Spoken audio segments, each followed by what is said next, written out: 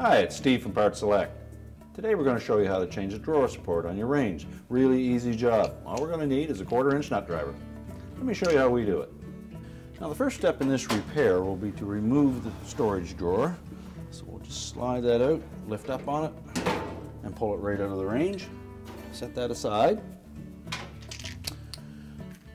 The bottom drawer glides are held in place with a single 1/4-inch hex head screw.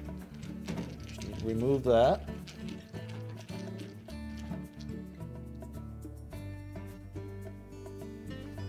There's a little locating tab on the end of that slide, so we'll line that up. Make sure it fits flush with the frame.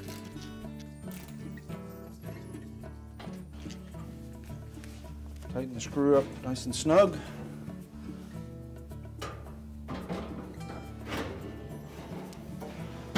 Replace the drawer, and our repair is complete. Told you it was an easy job. Thanks for watching, and good luck with your repair.